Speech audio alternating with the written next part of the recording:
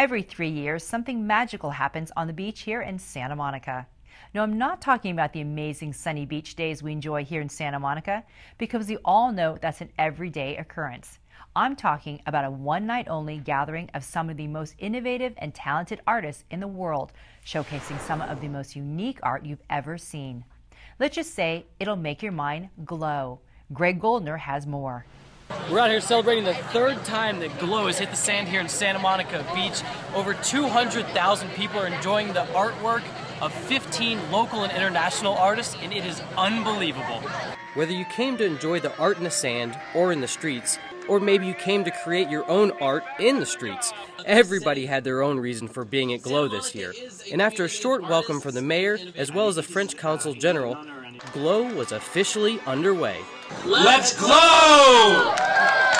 From a ring of fire in the sky to solar sea sculptures that interact with the audience, Glow is about being inspired and letting your mind look at things in a completely different light. I'm inspired by flowers and organic underwater sea creatures and different sacred objects in nature and sacred geometry and how they make amazing patterns. And I think it's all really cool. And I love the idea of them being like flowers in the day, and they look really beautiful in the day, and then as the sun sinks, you sink to like the bottom of the sea and they all light up. This city is expressing important values about art and its availability for all people. It's about this community as a technology hub. We're known now as Silicon Beach, and you'll see a blend of art and technology coming together. And in fact, this is a community of artists and innovators, and what better way to express ourselves than this event? Much like the solar sea creatures that are interactive, Glow as a whole isn't just about looking at art, it's about interacting with it and experiencing it. You know, it's like if you put on a different set of glasses and you kind of see things a little bit differently. Artists can kind of do that for us tonight. We can see all the familiar places that we know, whether it's the carousel or the pier or, you know, just our favorite walk on the beach, and we can kind of see it in a new eye with different lenses because those lenses have been provided tonight by artists. And Patrick Scott's The Rest is Noise experience is a perfect example of what Jessica is talking about.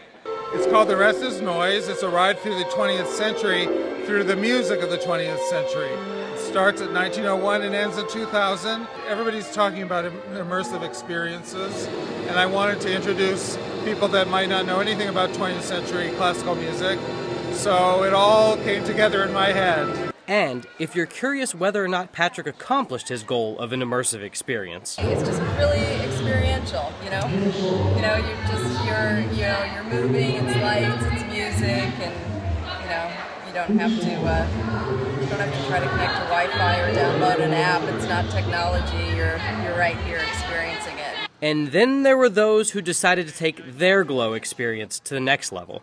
Is one of your favorite things about tonight his outfit that looks like it's serious glow? He's definitely a glow guy tonight. Definitely looking like a glow guy. He's dressed for the occasion. If you missed Glow this year, unfortunately, you'll have to wait another 3 years before you can experience it again. Why 3 years? Because something like this does not happen overnight. It takes 3 years, a lot of passion, a lot of commitment, a vision that we can all together get to the end goal. I know it's a cliche, everybody says it, you know, they say it takes a village, but in this case it doesn't take a village, it takes an entire city 3 years to produce Glow. 3 years of planning and an entire city coming together to provide people with an all-night, unforgettable art experience. I couldn't think of a better representation of Santa Monica. For Santa Monica Update, I'm Greg Goldner. From a ring of fire to a musical trip through the 20th century on the legendary Santa Monica Carousel, Glow definitely did not disappoint any of the nearly 200,000 people that came out to enjoy. While the event has passed, you can still learn more about Glow, its artists, and much more at glowsantamonica.org. So if you didn't get a chance to participate in Glow this time, make sure you catch it next time it hits the sand here in Santa Monica.